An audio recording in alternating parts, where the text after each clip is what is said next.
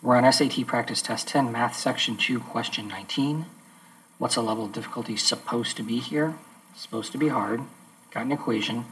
The given equation relates the positive variables P, Q, R, and S. Which of the following is equivalent to Q? So we're looking for Q. Let's write it down and circle it. Guys, this is a plug-in. How do you know?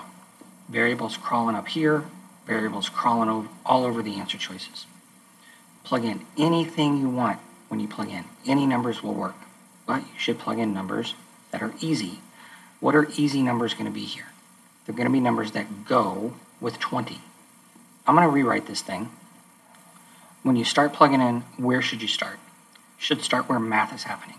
There's no math happening on the left side of this equation, but there's math happening on the right.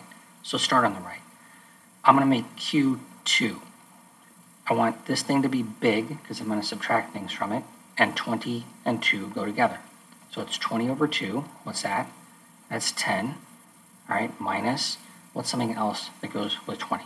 How about 4?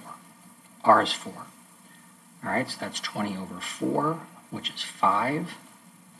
And what's something else that goes with 20? 5 also goes with 20.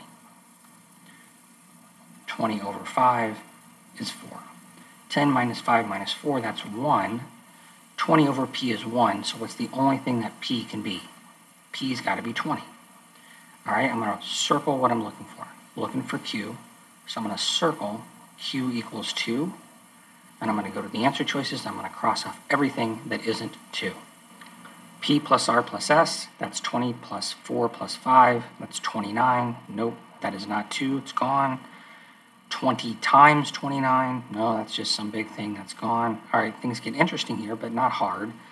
P times R times S, so 20 times 4 times 5, that's 80 times 5, which is 400, over this big, huge thing, P times R, 20 times R, so that's 80, plus P times S, 20 times 5, which is 100, plus R times S, 4 times 5, which is 20.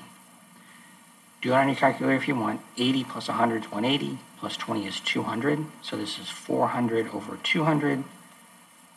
And guys, anybody can see that that is 2. So C is the answer. You don't have to do anything with this. There's virtually no way that D is also going to be 2, but if you want, fine. 400 over, and then it's real easy, 20 times P, that's already 20 times 20, which is 400, plus something else, that's going to be a fraction. Nope. So C is the answer to this allegedly hard problem. If you plug in, you leave it knowing you're right, and it was very easy, and you move on.